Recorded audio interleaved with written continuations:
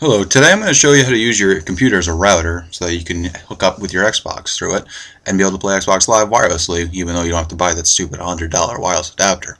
Now, I go to SUNY Cobleskill, which is a college up in upstate New York, and they think they're smart, so they cut the Ethernet wires basically to the dorm room so that no one can go on PSN or Xbox Live.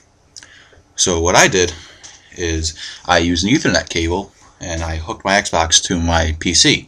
Now, what you have to do in order for the Xbox to be able to get the internet through your PC is you have to bridge the connection, which is what I'm going to show you how to do.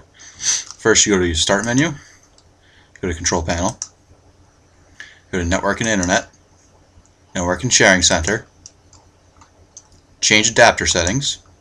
Okay, now you should see Local Area Connection on an unidentified network, and then you should see whatever wireless you have.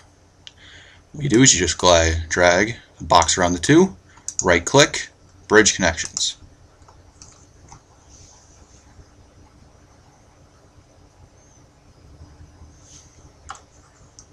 Okay, at first it's going to come up with an X on it, but don't worry, it's just establishing the bridge.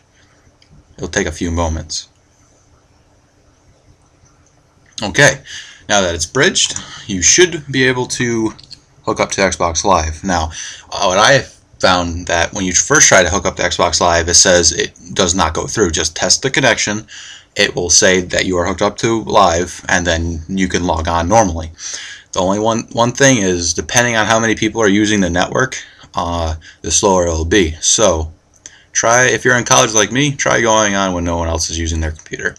Okay, I hope it was helpful. Bye.